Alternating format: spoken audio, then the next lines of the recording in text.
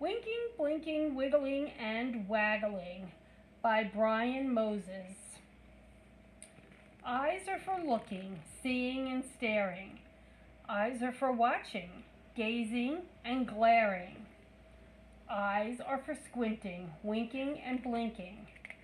Eyes are for prying, spying, and spotting. Eyes are for peeking, peeping, and sleeping. Whose eyes are these? He sleeps by day and hunts by night. His loud hoo hoo gives mice a fright. Let's see if you can figure out who that is. The next one. This sea creature is cleverer than you think. He hides from enemies by firing black ink. He stretches his neck to the top of a tree and eats all the leaves that he can see. That's a different eye. She lies very still. She could be asleep, but if birds come close, just watch her leap. Were you right? Let's see if you could figure out who they are. Let's check it out and see if you did.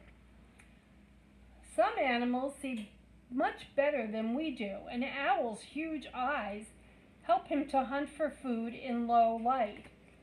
A squid needs to see in deep, dark water. Giraffes have very good eyesight and can see long distances. A cat sees about 6 times as well as we do at night. Cat's eyes. A cat's eyes shine at night because mirror-like parts in them reflect light. Many animals have mirror-like parts in their eyes to help them see in low light. Mom says, I haven't got eyes in the back of my head, but a jumping spider has 8 eyes all around her head. She has 2 large eyes that look forward. Her other 6 eyes are smaller and look to her back and sides. 4-eyed fish live near the surface of water. Their eyes are divided in 2 so they can see enemies in the air and in the water at the same time.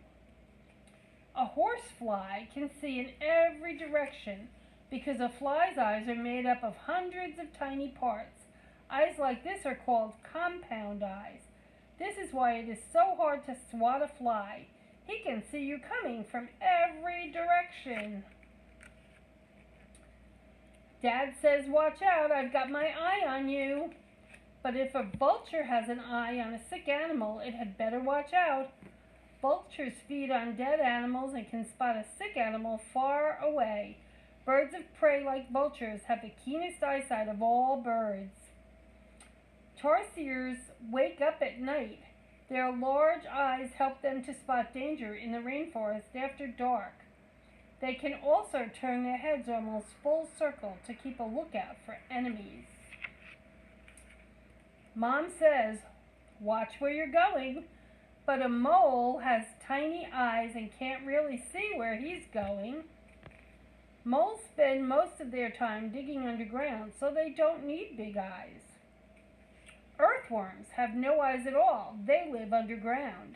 If they come above the ground, their other senses tell them if there is movement nearby. Then they hide quickly in case an enemy is coming. Larder for later. Moles find worms to eat by smelling and touching. Sometimes they store the worms in a mole larder and eat them later. Dad says, don't throw things, you'll knock someone's eye out. But snails don't have to worry about their eyes. Snails have their eyes on the ends of long stalks. If a snail senses danger, he pulls the stalks inside his head. Birds of prey such as this eagle have a layer of clear skin that flicks over their eyes to clean and protect it. A camel's eyes are protected too. She has 2 rows of eyelashes to keep out the desert sand and the glare of the sun. Ears are for hearing, harking, and heeding. Ears are for listening, snooping, and sneaking. Ears are for washing, wiggling, and waggling. Ears are for pricking up, picking up, and tuning in. Ears are for flapping, but not for flying. Whose ears are these? She has a long furry tail and dainty feet. At night she goes looking for something to eat. Here's the next one. He lives in a burrow under the ground. He hops away if he hears a sound. Whose ears are they? She's a bit like a monkey. She's a bit like a bear. She's a bit like a baby with her wide-eyed stare. There's another ear. He's orange and black and hunts at night. His open mouth is a scary sight. Whose ear is that? Let's see if you got them right. Turn the page. We will.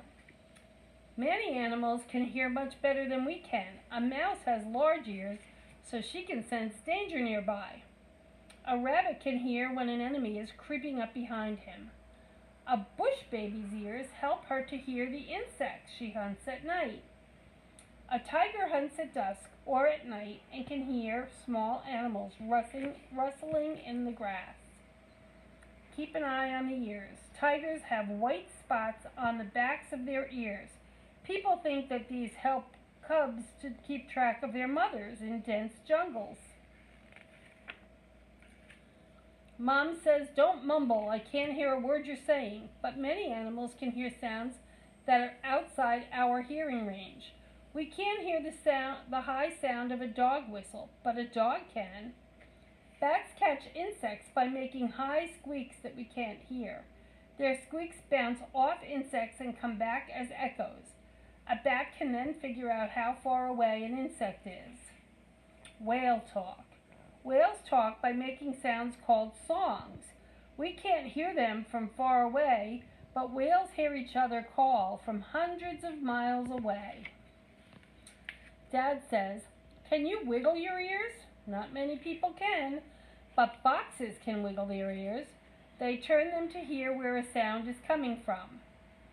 Worm alert.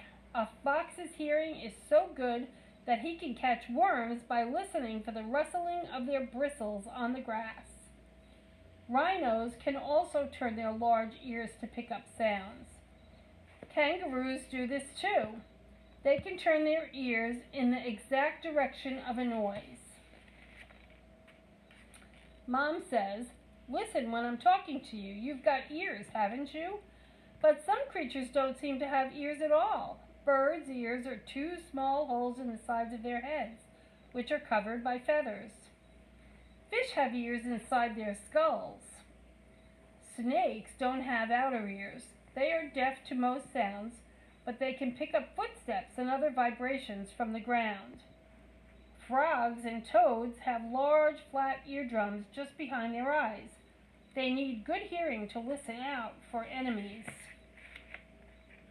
Dad says, "I'm all ears," but some animals really are. A fennec fox hears the tiniest sound with his huge ears. Air blowing over his ears also cools his blood, which keeps him cool in the desert. Look at those ears.